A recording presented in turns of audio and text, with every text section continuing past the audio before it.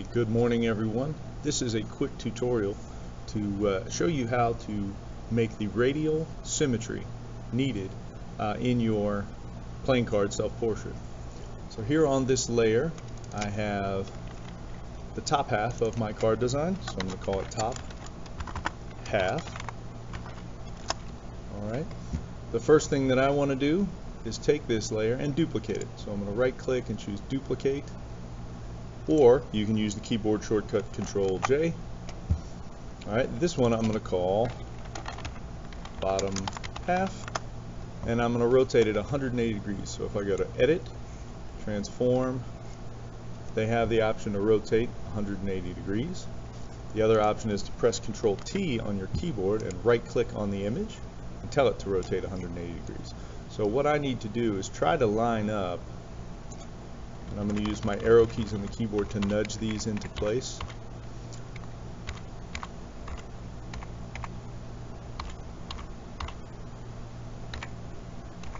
And it's getting pretty close. I think I could live with that, but I'm not really keen on what's going on here in the middle. So I'm going to hit the check, and now I'm going to make a third layer, and I'm going to call it Paint Brush Gap, because I am going to paint in between this area and try to make it blend a little more. So how this works is, if you use the brush, B for the brush tool, you want to go to this little butterfly icon in the top area.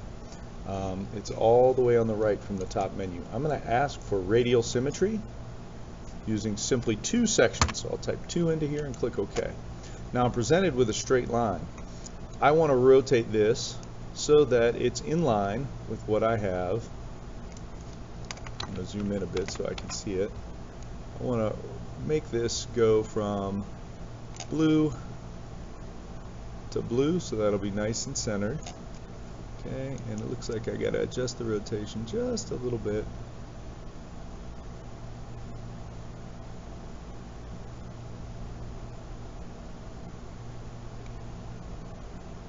Alright, that should work. So I'm just going to resize the box. I think I'll just make it stop at the end of the arm. Okay, and I will hit the check. Now, anytime I use the paintbrush tool, for instance, let me expand my brushes. Right now I don't have the right foreground color. This is what the armor is, and I could play with that, but I think I'd like to do some sort of kind of gap filling measure here using my color scheme. So I may start off with black. I'll press D to get the black color, and I'm going to adjust the size of my brush so that it kind of matches the lines that I already have in place. Now, anything that I paint here will be echoed on the other side. So if I want to make like some interesting designs, you can see those are being echoed on the other side. Okay. Anything that I decide to paint, if I want to have the snake kind of come down this way and pop back up, I will go ahead and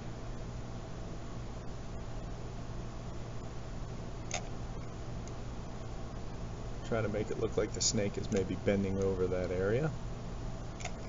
Alright, so if I hide my two halves, this is what I've created so far. Alright, I'm going to go ahead and try to make sure it's sealed, because I may want to like echo the snake. So I'll use the paint bucket tool, and I'm going to fill this in with the same color as the snake. Now my texture is not going to match, but for my purposes here, I just want it to be blue inside. Oops, got to tell it not to sample all layers. That way it'll just fill in the shapes. There we go. If I want to add other brush work, it still remembers the last symmetry option. So maybe I will hold the Alt key down or press the I for the eyedropper and sample the yellow that I'm using. And I think I'll use a smaller brush and just make some interesting design work here. Okay, I'm going to go ahead and hit D and go back to what I had before with a black brush. I'm just going to do, again, some design work to try to fill the gaps. So I've gone a little far here. I can hit the eraser and erase that on both sides. Alright, so my hope is I can add some color to this. So I'm going to hit B for brush, go ahead and bring this down, close the gap, bring this down, and close the gap, and then I'll paint bucket. So I'm going to press G for the paint bucket, I'll fill in, whoops, wrong color. I want that gold back, so I'll hold down the Alt key, sample with the eyedropper, put some gold here and here, and maybe I'll grab red for here and here. Let's turn that on and see how it's looking. Alright, so the symmetry is coming along. If you realize that you don't like some part of what you've designed, I'm going to go ahead and erase. Maybe I don't like those little elements right now, and I want to add something else. So B for brush.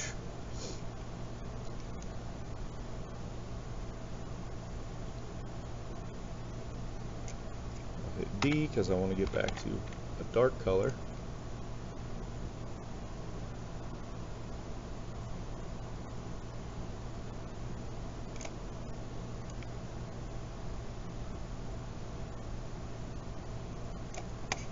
Again, if I hide my layers, you can see this is what I'm making. I'm going to go ahead and just make sure I fill the gap there because I want to paint bucket in. So I think it could use maybe a little more red. So I've got red in here. Let me go ahead and hit the Alt key. I'll sample the red from the shirt. G for the paint bucket, fill in red on those pieces. And I don't know, maybe I'll leave white there. I haven't quite decided.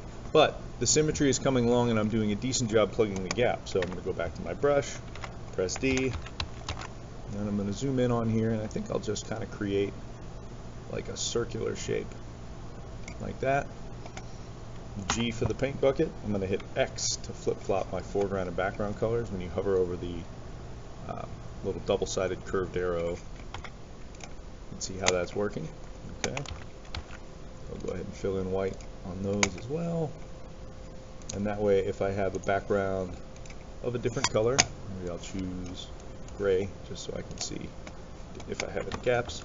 And I have a few. It looks like my it looks like the top part of the card and the bottom part of the card could be a little bit more symmetrical. So what I'm going to do is just kind of undo. Let me switch back to the regular version of the rectangle marquee. I just want to make sure that my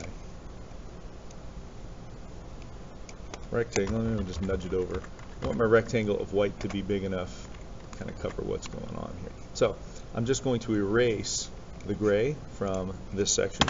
You may not have to do this, yours may be solid.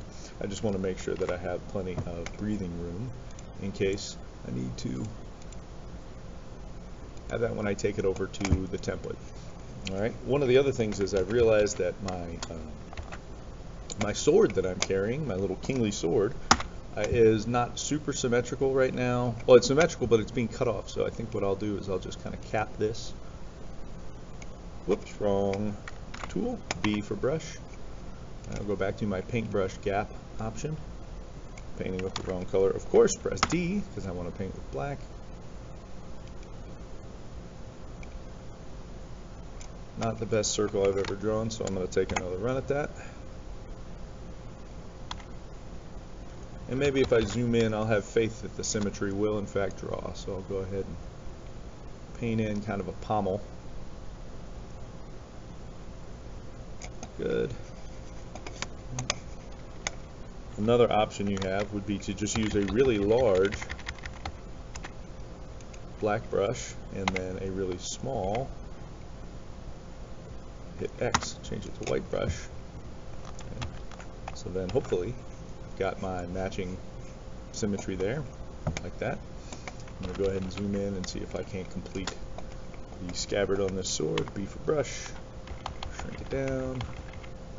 And for this I may want to use straight lines, so I'm going to click once, whoops, wrong brush, hit D so I get black and white.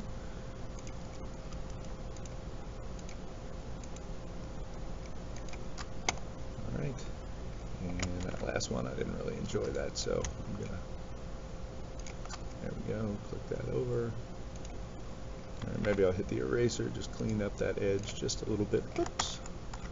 And then I'm going to use the paint bucket again, and I'm going to fill in with the yellow color. So I'm going to hold the Alt key down so I get the eyedropper icon. And then this time I am going to tell it to sample all layers because I want to fill in the tips. All right. So there looks like it's just ever so slightly off here. Okay. So I may resize this entire layer just a little bit.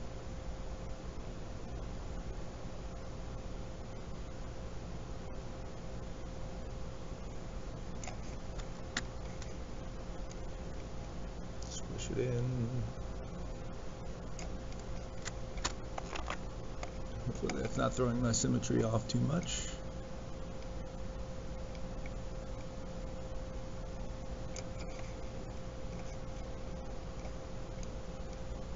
That's snapping to the point. I think if I zoom in, I'll be able to resize this a little more gracefully.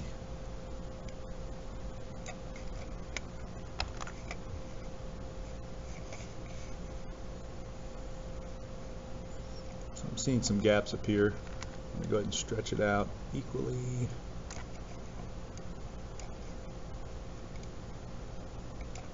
You know what, maybe I'll cancel this transformation. Maybe what I would do is take the bottom half and just nudge it over and nudge it down ever so slightly. I can take my top half, nudge it up, over or down. Just have to kind of fill that gap a little bit. So I think that's going to be a little bit better. I'm going to just zoom in on here. B for brush. Try to clean this, whoops, wrong color, clean this up. Make it look as seamless as I can.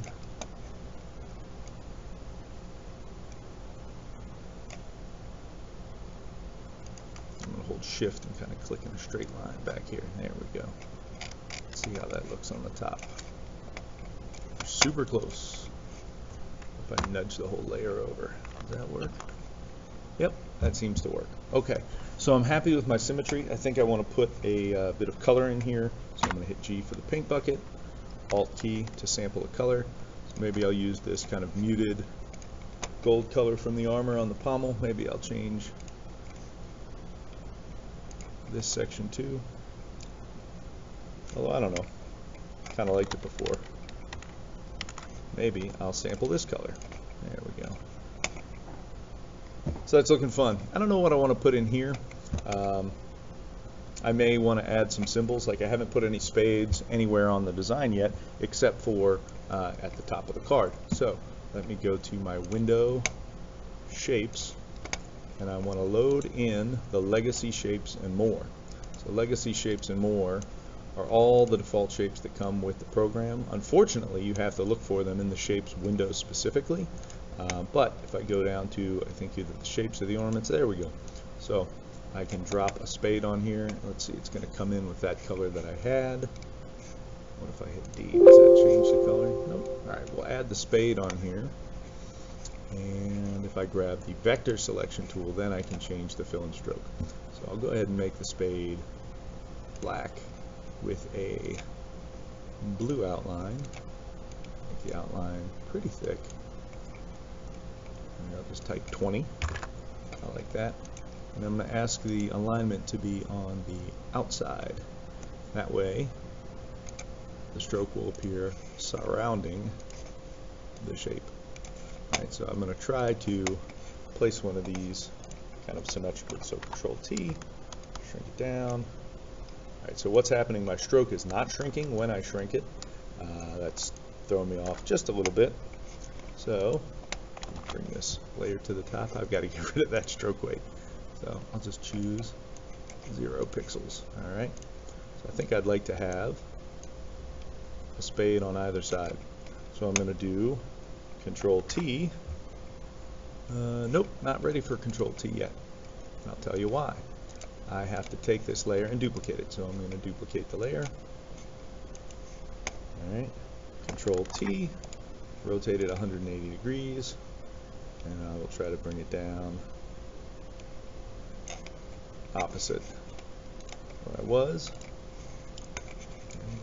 I'm a little bit distracted by the transformation box, but that's okay. So I've got my spade on either side.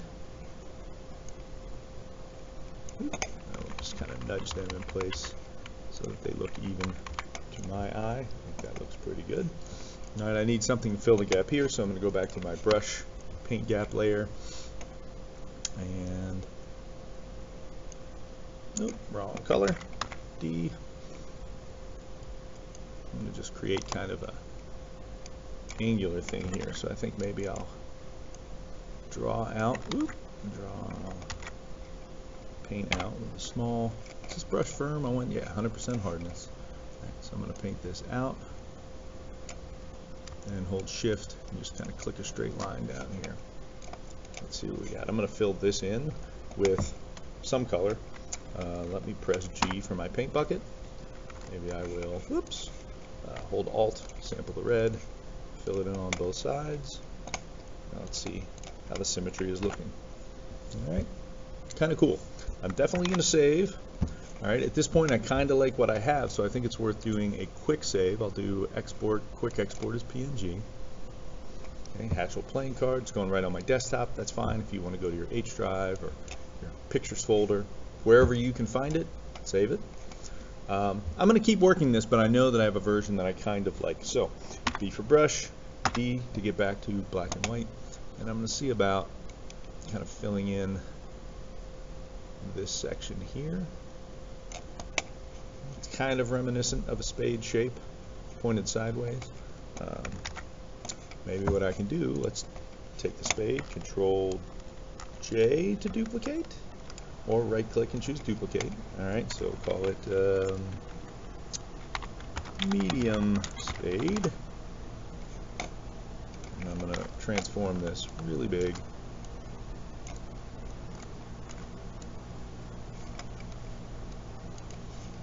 So I think that'll be fun to have a spade kind of hidden over near